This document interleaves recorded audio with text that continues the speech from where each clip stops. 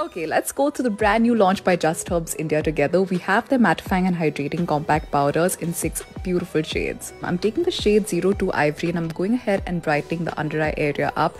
As you can see, it's just a teeny bit brighter than my under eye shade, and it's really doing a fantastic job of hydrating that under eye area and setting it beautifully. I also love the makeup sponge that the product comes with. It allows you to take a generous amount of product and gives you the right amount of coverage.